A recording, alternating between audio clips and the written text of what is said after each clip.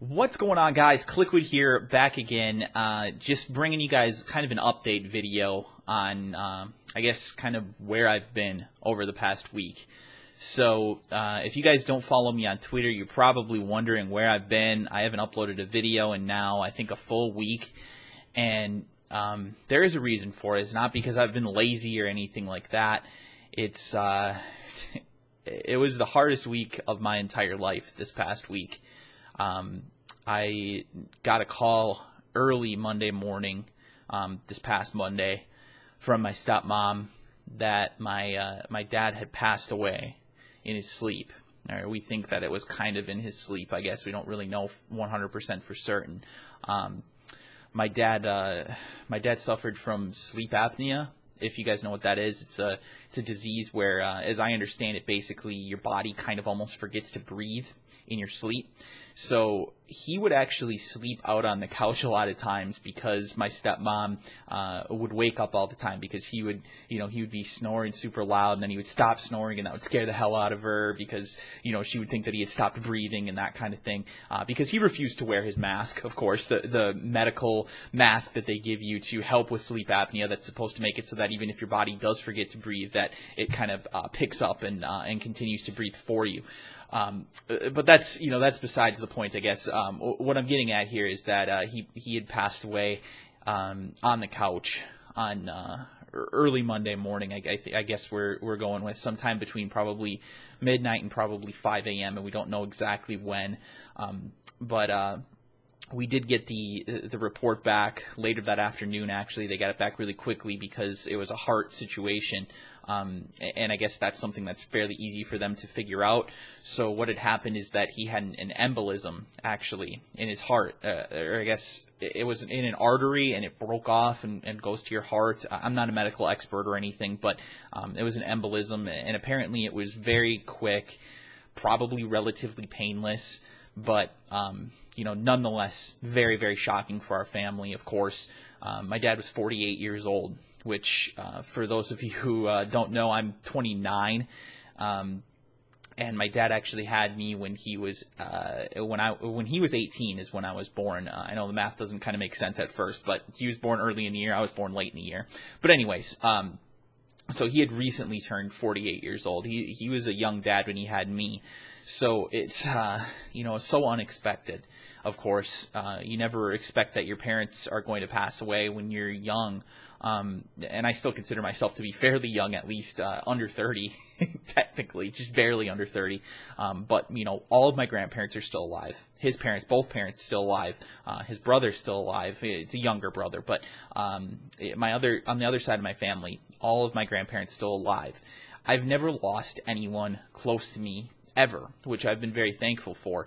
But, this one, of course, being that it was my dad, was very, very difficult on me. It was very, very difficult on our entire family. We are going to miss him so very, very much. Words don't even begin to explain how painful this whole situation has been. But having my family around me, my sister flew in from Colorado, and my stepmom, of course, being there.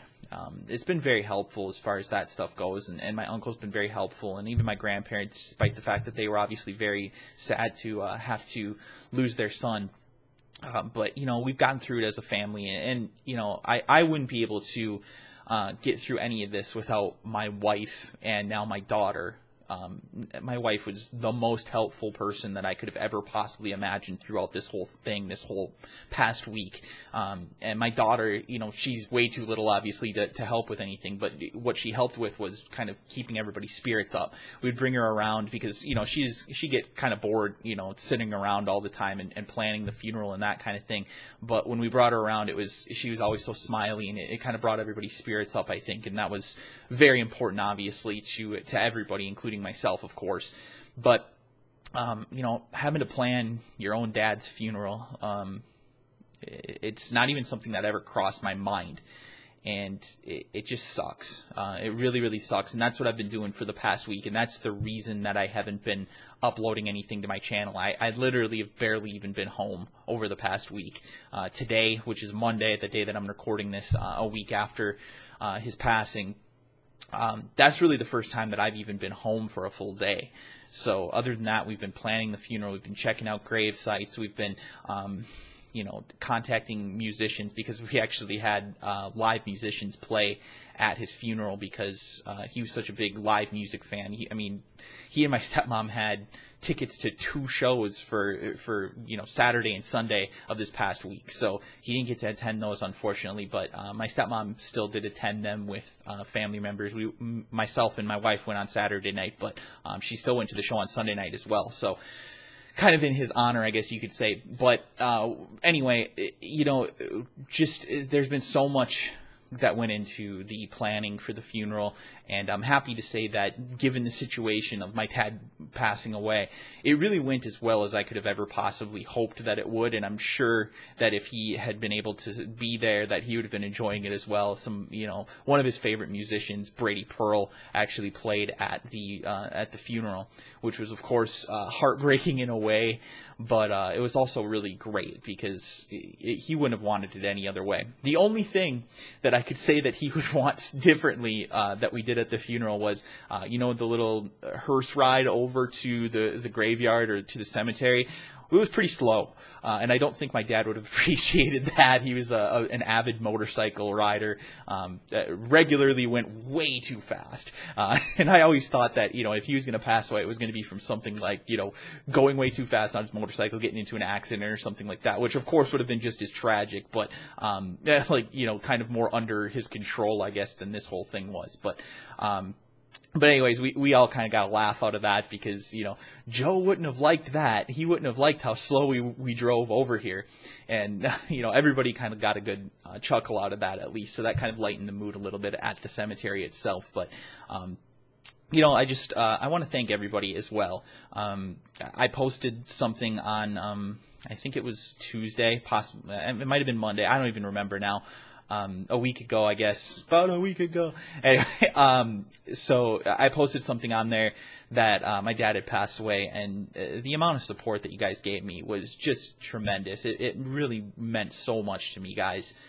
Reading your comments and people that had gone through similar situations, or even people that were just extending their condolences and saying that their hearts are with me and my family. It meant so much to me, guys. It really, really did. It brightened my day. It helped me really get through this whole thing. So I just want to thank you guys for all the support that you gave me, all the retweets, all the favorites, and all the comments, everything like that over on Twitter. And I know people are going to leave comments in this as well. There might even be a troll or two, but guys, I just want to say that I really do appreciate all of you guys who have gone to my channel, who have stuck around, and who understand that in this type of a situation, it really does have to be that family comes before YouTube, unfortunately. So thank you guys again for all the support. I really, really do appreciate it. I'm feeling mostly better now, so I am planning on getting back to the YouTube grind here in the next day or so. I might even edit a video tonight if I can really, get the time to do it, because I'm still kind of busy with trying to get back to work and things like that. But if I can, I'm going to try and edit a video tonight, and then I'll definitely have something at some point for you guys tomorrow, which is going to be Tuesday. So that's going to be something for you guys to look forward to. I really do apologize that I haven't been able to upload anything, but I hope you guys do understand. So with that being said, it's been kind of a long ramble, but I just kind of wanted to let you guys know what had happened, and just again, thank you guys for all the support. It really does mean so much to me. So thank you guys. Thank you to everybody who reached out. Thank you, obviously, to my family if anybody sees this. But again, I will talk to you guys over the next couple of days here on YouTube. We'll get back to the Madden content, and we might be doing some Battlefield stuff, some WWE stuff potentially, that kind of fun stuff. So hopefully you guys will stick around for that. Talk to me in the comment section if you want to. I'll probably be responding to just about every comment as I always try to do. So thank you guys again, and that's going to wrap up today's video. Hopefully you guys understand, and I'll talk to you guys again tomorrow.